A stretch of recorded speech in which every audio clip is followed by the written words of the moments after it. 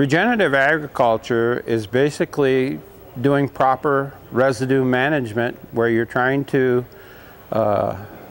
recycle the carbon, energy, and the other nutrients in your residue back for the next or following crops. And you try to do it just like nature does it. Nature doesn't bury its residue from its plants, but man, basically since we've been doing agriculture, has been doing tillage, which often buries the residue and doesn't recycle it. And over time, your soils degrade in especially natural structure, which continues making the process even worse.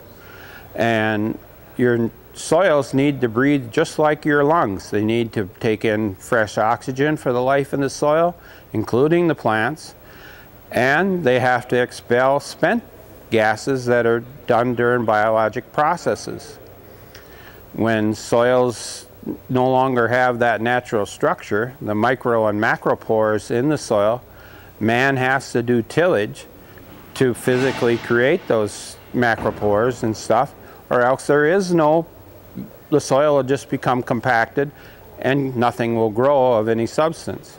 For about 3.5 years now, presentations and training sessions for ones like the NRCS, their area people about soil health. We've done soil and water conservation county meetings to help train farmers.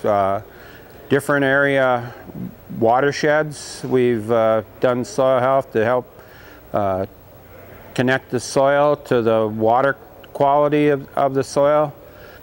4-H groups, I mean almost everybody. And we've even had bus tours come to our place. The Women's Food and Agricultural Network came to our place to learn about soil health. And last year we were asked by the McKnight Foundation Philanthropy to put on a presentation for their board of directors. We didn't make it down to last year's strip till conference because about a month and a half or so before they come, they said that the daughter of the McKnights was also going to come along with the board and with some of her family members, and they had invited the Waltons. And we didn't catch on right away, but the Waltons were about 3 generations of Sam Walton's children and grandchildren and stuff. So we kind of thought we maybe should stay home and see if we got the lawn and stuff looking presentable. One of the things that we do when we often do presentations like that, where there isn't a PowerPoint presentation, but just a hands-on presentation, is we made this terrarium where we put soils from our farm in to try and demonstrate how healthy they are.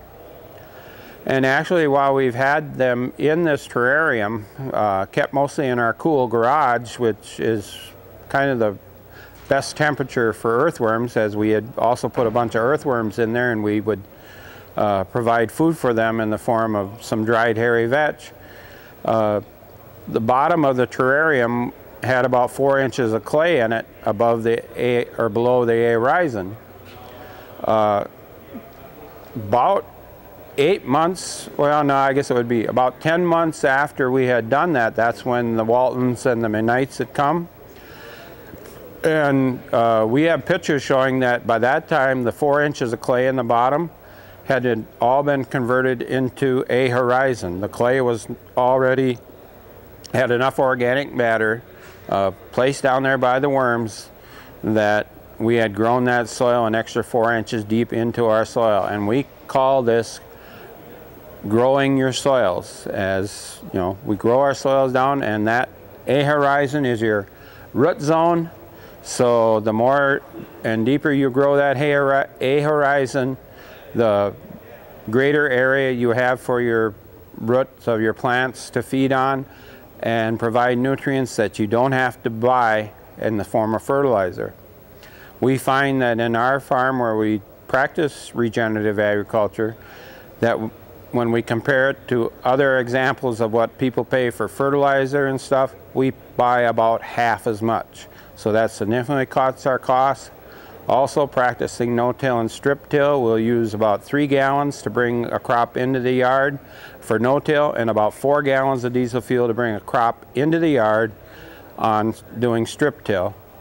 And we're talking 50, 60 bushel soybeans per acre and 200 plus corn. So we think that's pretty good. In fact, this year we have some management zones we believe will go 300 bushel, and while that much corn requires 400 pounds of nitrogen to produce, we only used 150 pounds of actual and purchase. So we think regenerative agriculture, anyone who's willing to try it can significantly cut their costs and be much more sustainable.